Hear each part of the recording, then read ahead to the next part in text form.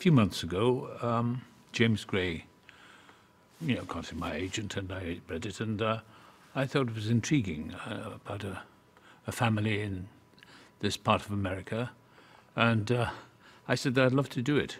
I really would like to do it, and I'd seen quite a number of James Gray's films, and I think there are so many layers within those family films, and he's a very clever director, very precise director, but also very free to work with. And we set up an email correspondence, to play a Jewish grandfather. So I had to refigure a few things because I can't do a sort of Brooklyn accent or New York accent. I think I know some English actors are good at that. I'm not good at that. And actually trying to learn a dialect is like having an extra thumb or an extra leg, gets in the way. So I created a little biography which I submitted to him, that I'd come from Central Europe as a 9-year-old kid from, and the last big intake at Ellis Island, the Great Migration started from Central Europe, the pogroms, and all kinds of people came here, all Eastern Europe, and there were the vicious pogroms in Russia and the Ukraine, and Jews were persecuted, and so it was a wonderful opportunity, and an incredible cast to work with. Really quite extraordinary. So I'm very pleased to be here, and James is a wonderful director.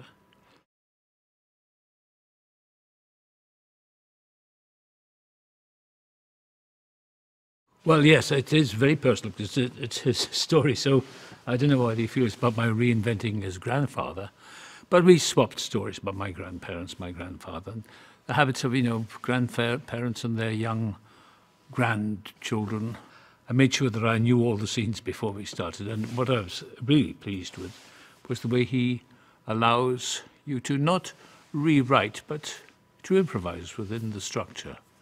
I'm all for the structure. Learn your lines, show up, and know your stuff, know the text, and then you're free to improvise within that. And he seems to like that style, because without knowledge of the script, knowledge of the text, you're blind. You have to know the stuff. A lot of actors have other methods of working. Mine is to simply know the text so well, like following a roadmap. And that's what it was like working with James, and then working with astonishing people, Anne Hathaway and Jeremy Strong and Tove Felter, everyone, just quite remarkable. And that makes it so easy.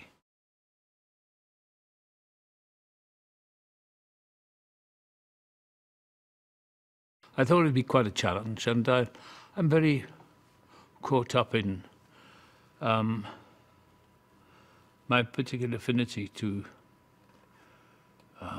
Jewish culture is close, because I remember during the war, just after the war, I was a 7-year-old boy, and I remember the newsreel films of the release of the prisoners from the various concentration camps. So that was a very part of my childhood consciousness. I mean, I was born in Wales, where we didn't suffer the horrors that they did, but I remember that so clearly. And then I was in Jerusalem in 1973, and I went to Yad Vashem. So I was fascinated by that part of our terrible human history. And I think a lot of people have forgotten that. And I remember it so clearly. And if it's anything, it's my contribution or small tribute to the pain in the world. Why do we have that? How did Hitler rise to power? Why do we persecute? What's the matter with us? And we're all capable of it. And that particular part of history is very painful to read. But then it follows right through the 20th century, the bloodiest of all centuries. Stalin in Russia, Mao Zedong in China, millions of people sacrificed for an ideology or for the wrong thinking. Very much like Orwell's Utopia, 1984. And that happens in our history time and time again. It rises up and then it fades away. So I'm drawn to that part of history. Anyway.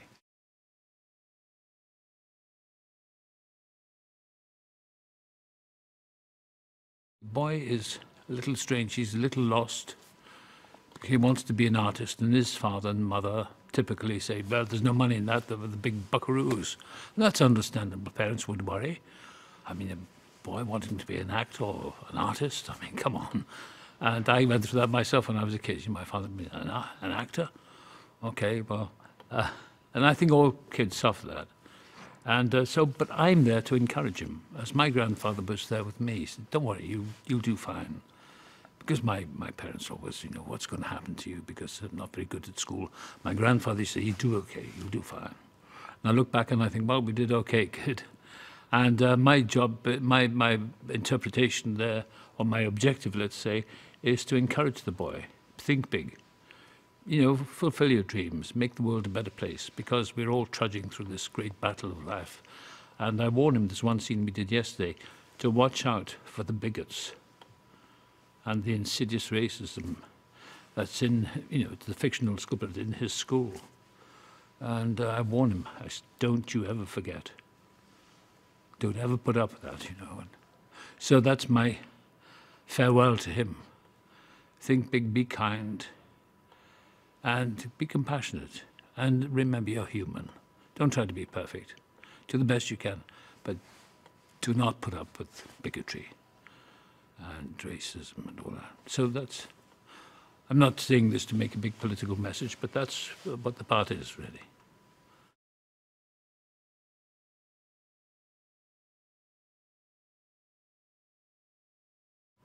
I picked up on all that through my years of growing up. I worked with some very close friends, my Jewish actors, and friends in Los Angeles. And I've been part of a Jewish family, and been invited in, And I find it amusing and funny because there's always drama and love and all that.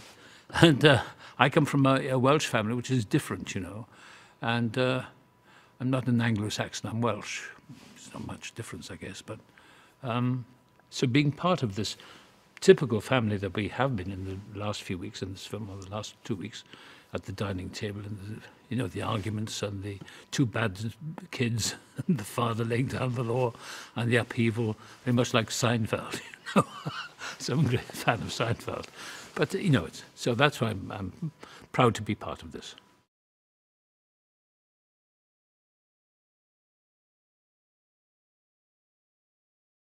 She is remarkable and so generous and kind and human, and feet on the ground and all that stuff. None of that, airy stuff that some people get up to in this business. God bless them. But she's very, very practical and friendly and chatty, and we had a lot of chats together. And Tova Felcher and Jeremy and yeah, very, very good, excellent.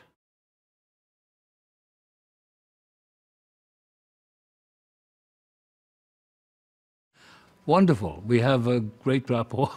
I see. Because Banks is very serious, very formal.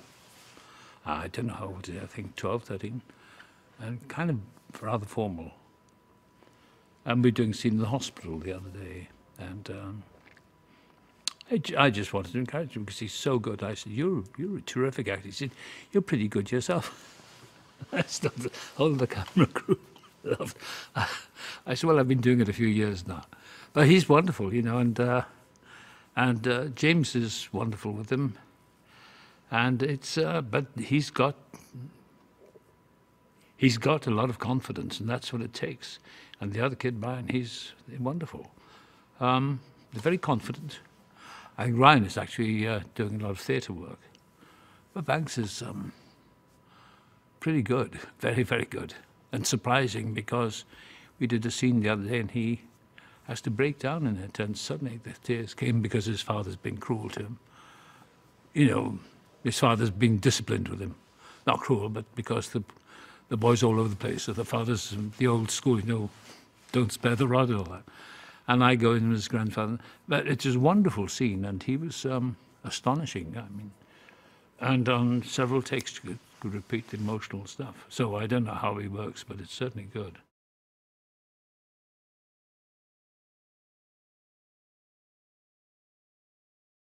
Well, obviously it's very personal to him. It's got nothing to do with my background, but it must be Because that house we filmed in is close to his own house.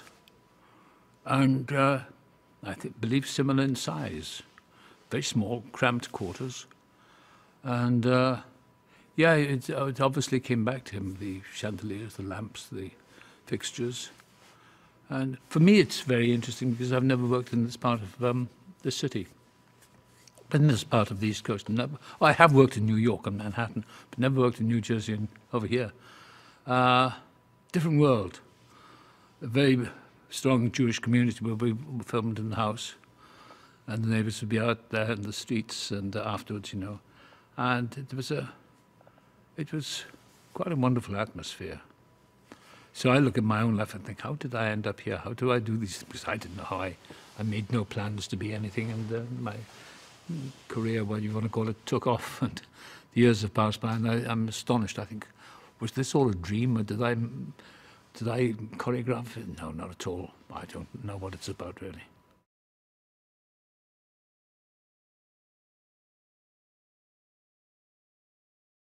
The grandfather's quite ill. And they call him in the film that he's a strong man, but I'm wasting away. So the trick is to get clothes that are too big, oversized shirts. And I remember when my grandfather was very ill and he had shirts with, he'd do the tie, but it would hang down here. And I remember that lock, the drawn in. I'm a wonderful makeup artist who makes me look quite ill. And I'm very robust, I'm very healthy, I hope. I think I am, and strong. So I wanted to do that. And I'm now I'm going to be 84, and I'm playing the scene yesterday in the Flushing Meadows. Those days when you're going to say goodbye. And I remember that lost look in my own grandfather's face, like they're already leaving. And it was very helpful. So I saw myself in the camera reflection. I thought, oh God, I look like my own grandfather.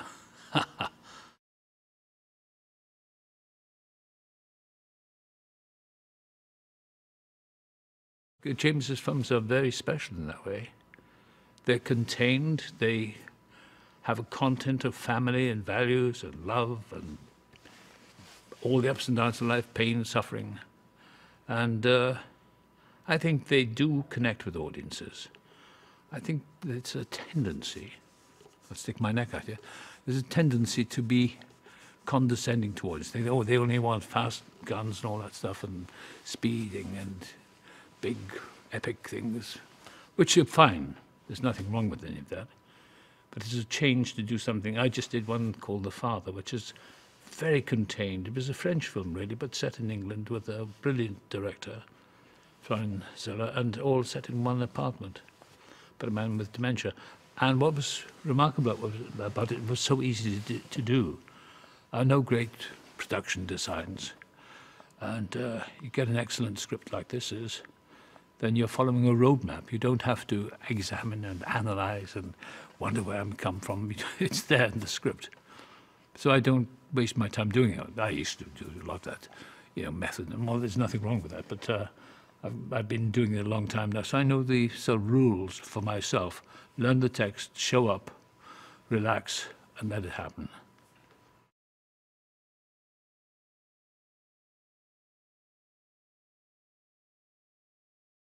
James, I noticed, he said, I don't want the camera to move. Let's keep it here. And that creates that intimacy and lets the audience understand. Because if you're watching a camera moving all over the place, you think, who cares? Life's not like that.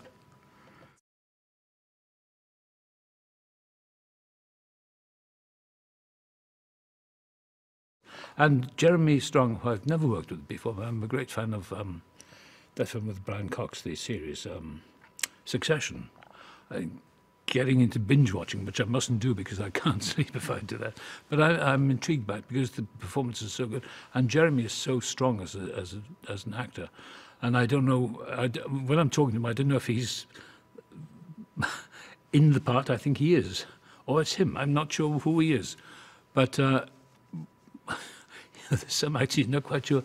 Are you or are you the character you're playing? So whatever it is, he's a very, very, very strong actor.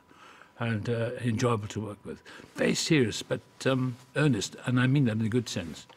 Disciplined, and you'd have to be that to be in something like Succession with Brian Cox and that immense cast and the discipline of that production. So I'm hooked on that. And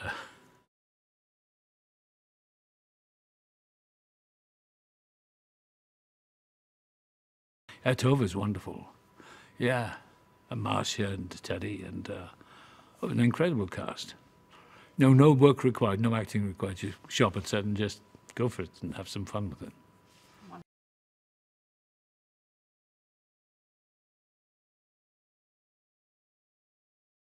I want to thank the crew. The crew is the most important part. They put our faces up on the screen. And these guys work so hard, and as we know lately, sets are very dangerous, especially if you're working long hours. And these guys, women and men, are on their feet all day. You get tired at the end of the day, and that's when. So, in my own way, I try to encourage, don't rush it. If I were a director or producer, I'd say stop running around, because that's when the accidents happen. People get tired, they fall or they bump into things and cause severe injuries. And yeah, I think if I were a producer or director, I'd address that. Thank the crew, because they're the ones who do it. They really are, and I make sure I know as many as I can. Because nobody wants to feel anonymous. People want to be recognised. You say, "Good morning, how are you? How are you doing?" You just make people feel alive, that they belong, that they're doing important work, and they are. It's more important carrying a camera and the grips and carrying all that equipment on the stairs to photograph my silly face, and that takes a lot of work, and I really appreciate that. And makeup and props and hairdressing and wardrobe and the electricians, the camera, the sound. That's teamwork, and I'll never forget that. I was encouraged by that many years ago, and I did my first film with Catherine Hepburn and Peter O'Toole. It was called Line of Winter. God, that's 1967. It was my first film, and I remember Hepburn saying, "Always remember who's filming you, it's the crew. Always remember and appreciate the crew." And she was wonderful with them. "Morning, Lenny," she'd say to the electrician. "How are you? You were out drinking last night?" The crew loved her and Olivia was another one, Laurence Olivier. Always knew all the crew's names. Now that's having your feet on the ground, I think.